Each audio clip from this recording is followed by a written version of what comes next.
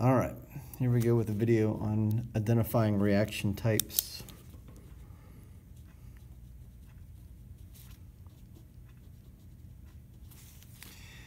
There are basically, 6 reaction types that you have to be able to identify.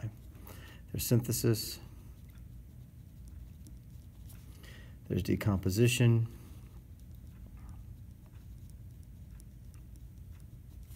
there's single replacement,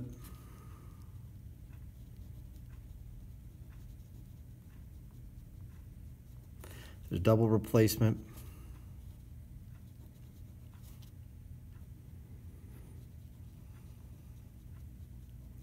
and there's combustion. At this point you're saying, I thought you said there were 6 of them. Well, there are 6, in that these double replacement reactions can also be further broken down into a subgroup called precipitation.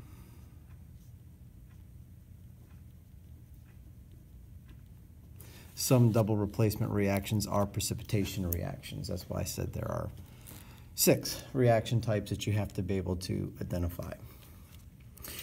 The process is all about looking for patterns. It's about seeing things that are unique about each equation. And you see these general equations given a lot of times, like for synthesis, it's A plus B produces AB, it's compound, that's a combination of the two.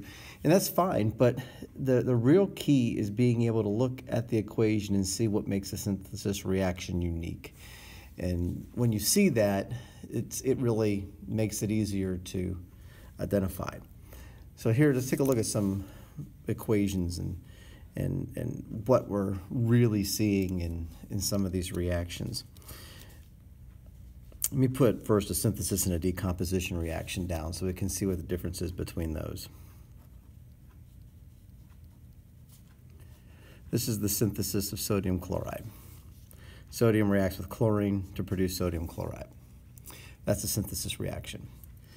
I'll put down a decomposition reaction.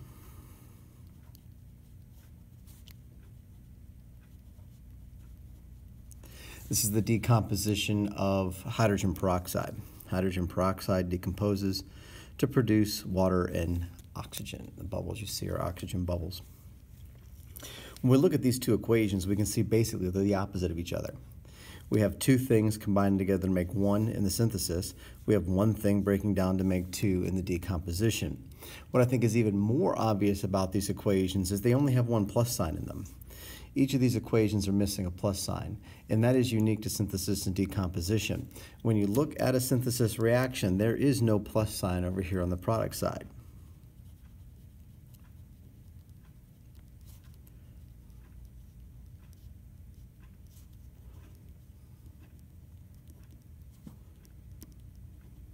There's no plus sign on the product side, and that is the only type of reaction that has no plus sign on the product side.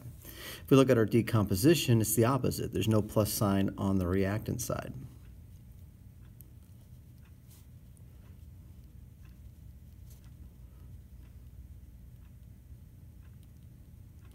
And again, that is the only reaction type. That's the only one you'll ever see that has no plus sign on the reactant side of it. So it makes it kind of easy for us to tell, easy for us to recognize what the reaction type is. And we notice that when we see that pattern about it. I'll check this out with the single and double replacement reactions. First, I'll put up a single replacement type reaction. And let's put this one down.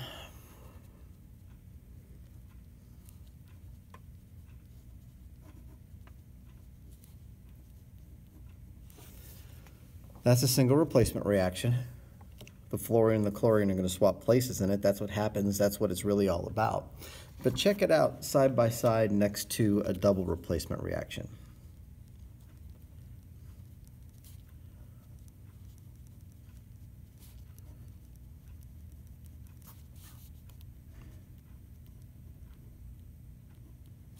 Put these side by side.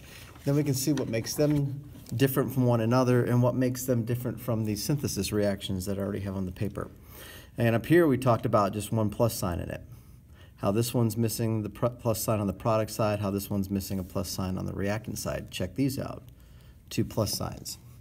That's one of the most obvious difference between the synthesis decomposition reaction pair and the single double replacement pair.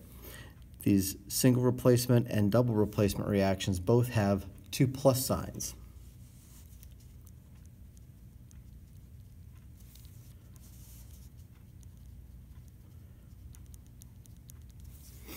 So we already can see a way to tell the difference between those two groupings. And if you look even closer, we can see that there's a different pattern here in the single versus double replacement. NaCl is a compound. It's got 2 capital letters in it. F2 is an element. It's only got 1 capital letter in it. NaF is a compound, has 2 capital letters in it. Chlorine, Cl, is an element, 1 capital letter in it. Now take a look at the double. That's a compound, that's a compound, that's a compound, and that's a compound. Everything's a compound in the double replacement reaction. So in single, there's a single element. There's a single compound on both sides. 1 element and 1 compound, both sides of the arrow. Down here in the double, it's 2 compounds on both sides.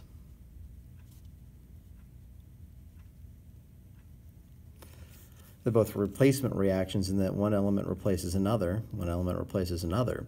But what makes a single is the single compound. What makes the double a double is the double compound.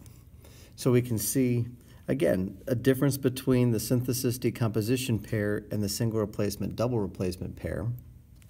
And we can see that within the single double there's a distinct difference that pops out that we can use to identify them and recognize them. The last type is the combustion, and those are very obvious patterns.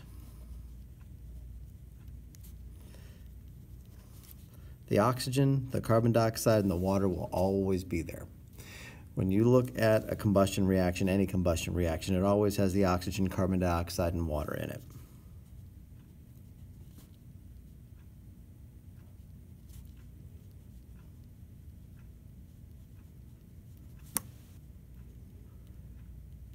Always has them.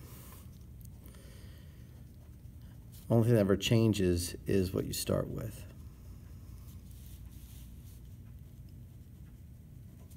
Oxygen, carbon dioxide, water.